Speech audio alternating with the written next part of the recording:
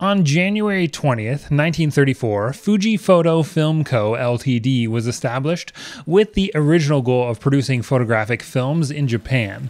Fujifilm made their first camera in 1948, the Fujica 6IA, which was a spring camera that shot medium format rolls of film, so large format type of photography, which was unique compared to the other 35mm film cameras being made at that time.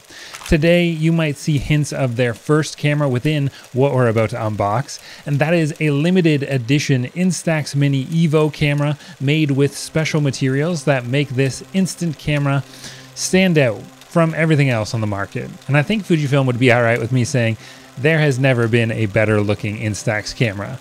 You've seen the Instax prints before, maybe even gifted these to friends or family, but this camera, these are limited production models and will be very difficult to get. In fact, they may be completely sold out by the time you're watching this because pre-orders start today. And we're only getting about 60-ish cameras. But I said to the Henry's team and Fujifilm, I was like, you gotta at least let me see it. The Fujifilm fans, they're gonna want an unboxing, and I am one of those Fujifilm fans, so I'm making this video for you, but also it was a little bit for me as well. Today, we're gonna get to unbox the limited edition Instax Mini Evo camera, but I don't just have one. I have two cameras in two different colors. So, let's take a look.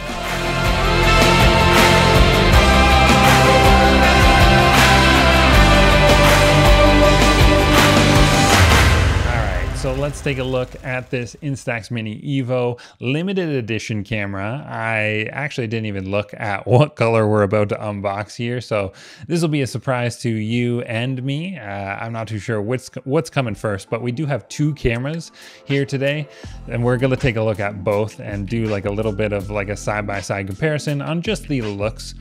So if we could just dive right into the box here, I think this is probably the camera right here. Yeah, definitely feels like the camera.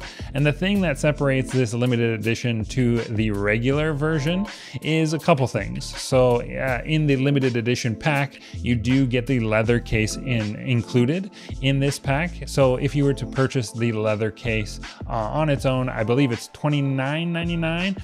And the limited edition pack that I'm actually unboxing right now, this one is only a couple dollars more than just the regular Instax Mini Evo camera on its own. So then you would of course have to purchase this leather pack additionally. Whereas with the limited edition, you get not only this leather case, which actually feels quite nice little soft kind of texture on the side, and of course some really nice real leather. This is included, but it's also, with this limited edition camera, you're also getting a super unique color, which we're about to take a look at in a second. But give you a quick look at the leather case. This actually feels quite nice. Real leather on here. Let me just make sure there's actually, is there anything else in the box here? I'm not 100% sure.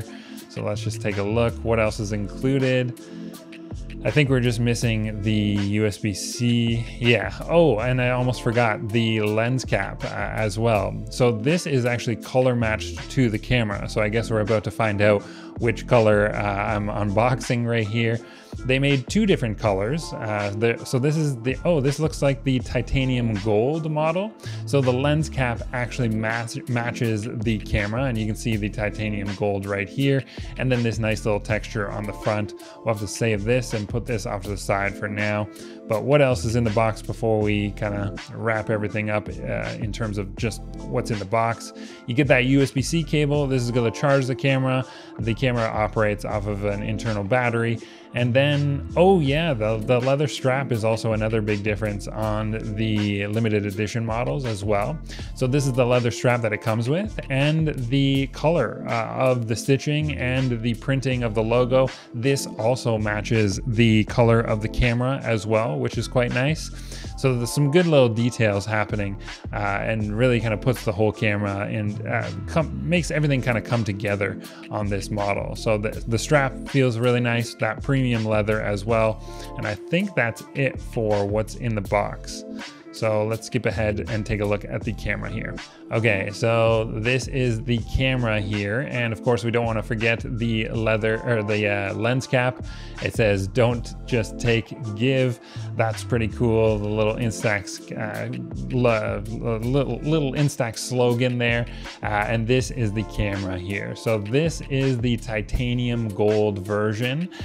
Really cool. This one pops for sure. I actually really like this color. I was a fan of when Fujifilm did these different metals on the X Pro cameras. So it's nice to see that we have a couple different options in the Instax cameras as well now, which is really cool. But like I said, of course, these are going to be super limited. All the badge icons on the front of the camera are really nice. And then that nice little texture on the front as well. So if you've never looked at the Instax Mini Evo, this is kind of a cool little feature.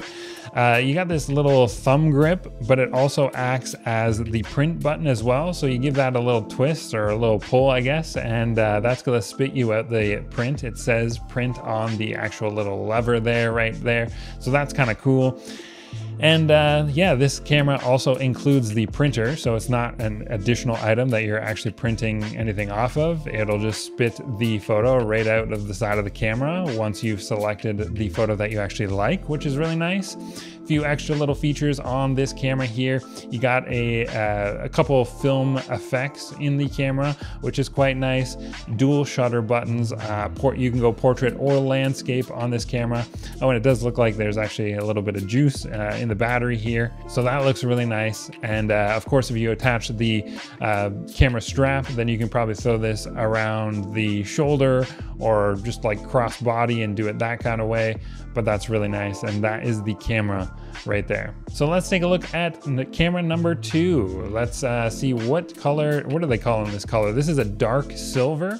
So the titanium gold, that looks really nice, but this one's probably a little bit more, I guess, low key, I guess. And if you know, you know, that's what this color is, right? Like it looks like just a more normal camera, but with a little bit of a twist. It's got some extra little spark, and yeah, that color just looks top notch right there. That's pretty key.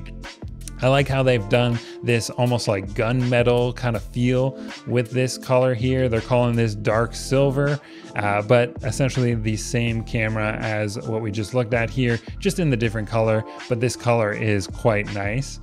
Maybe a little bit more low key than the titanium gold, but overall same layout. There's the tripod thread.